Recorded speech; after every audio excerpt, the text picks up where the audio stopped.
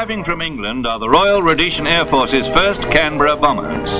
Long-range, high-speed jet aircraft, which will give the Air Force far greater striking power should it ever be needed. The Rhodesian crews were welcomed on arrival by His Excellency the Governor-General, Lord Dalhousie, and by the Federal Prime Minister, Sir Roy Welensky.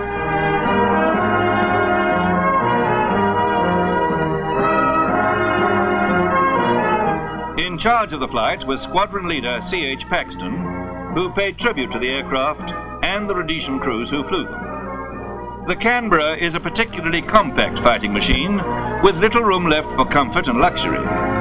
They're fitted with ejection seats, but after inspecting one, the PM seemed to say, "Hoo-hoo, not for me. I'll stick to driving locomotives."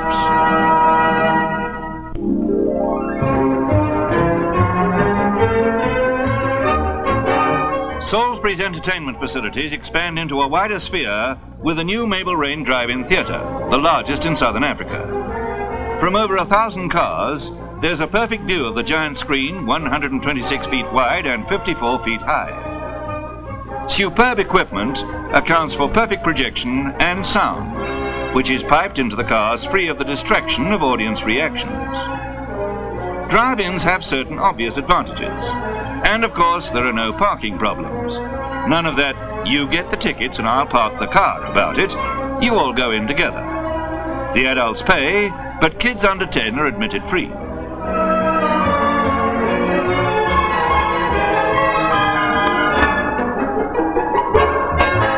At the Mabel Rain, there is a modern cafeteria, so you don't have to rush your evening meal before getting there. Another advantage is that the whole family goes, and you don't have to worry about babysitters. Get them ready, take them to a show, then pop them into bed when you get home.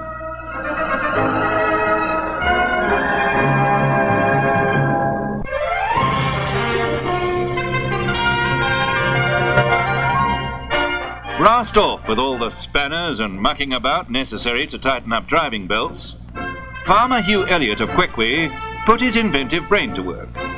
He reckoned that if the generator could be hung on a gate, the job could be done in seconds. His invention enables the fan belt of a car to be adjusted while it's running. No spanners and no frustrations. And of course, bigger units can be adjusted just as easily. Over to the open pit workings at Nchanga, where a £1.5 million solution has been found to removing millions of tons of earth which form the overburden covering the copper ore. The party of the first part is a huge bucket wheel excavator which moves around on tank tracks which dwarf a man. It takes a bit of moving and some highly specialized operating, but once it's brought into position, it can really get on with the job. There are 8 buckets on the wheel, and between them they scoop out about 1,200 tons of earth an hour.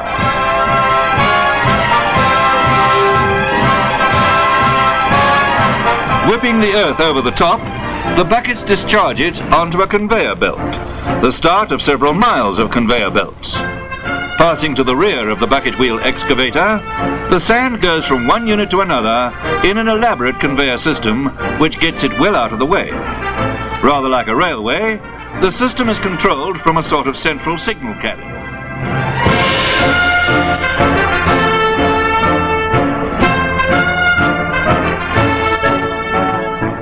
At the terminus of our railway system is the stacker, a 400-ton monster capable of dumping nearly 4,000 tons an hour. It's a costly setup, of course, but it's digging down to 160 million tons of copper ore, and that's well worth digging for.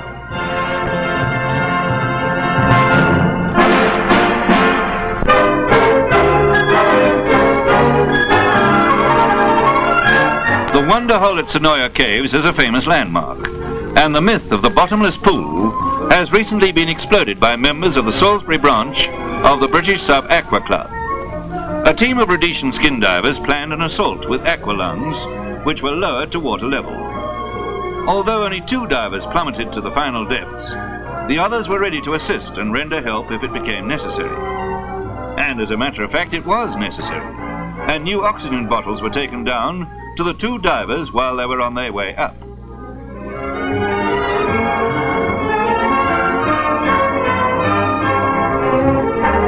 Conrad Fred Wilson and Sergio Crespi were the two men chosen to try to reach bottom. The water was icy.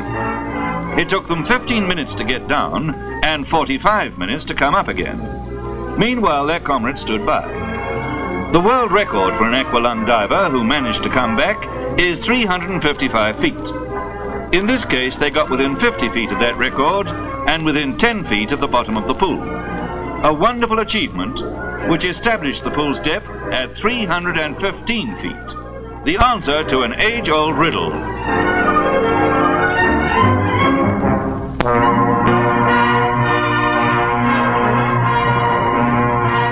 Anyone temporarily stationed in Salisbury during the war would hardly recognize it today.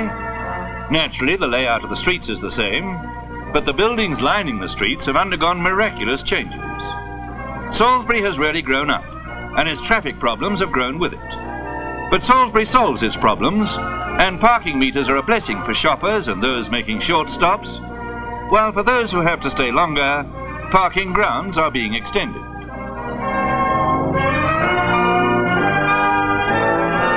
No one knows the full story better than the City Architect's Office, which approves the plans of future buildings. The city grows so fast that it's busting its seams. The fabulous Golden Mile is being extended onto the old Belvedere racecourse, and where the last pin goes in, a magnificent new civic centre is planned. Since Salisbury became the capital of the Federation, its outlook has undergone a remarkable change. It's off with the old and on with the new, or more correctly, down with the old and up with the new. On an upsurge of brick and concrete, the city soars ever skywards. Planned like the spokes of a wheel, the RST building will consist of 21 stories. Keeping pace with mining, industrial and commercial developments, the government is erecting new office blocks to improve the efficiency of an expanding civil service. Indicative of the expansion of trade, new shops meet the modern needs of a growing population, and a British bazaar company has opened its first branch in Africa with display floors of colossal dimensions. More today than ever, shoppers can enjoy the benefits of competition that has never been keener. The pride of Salisbury when it was built in 1914, Meikle's Hotel has kept pace with a fine new building. How the old place has changed, and how fast the old place is still changing. There's only one way to describe it. It's a renaissance in which Salisbury is being reborn to meet its destiny. A towering expression of brave aspirations.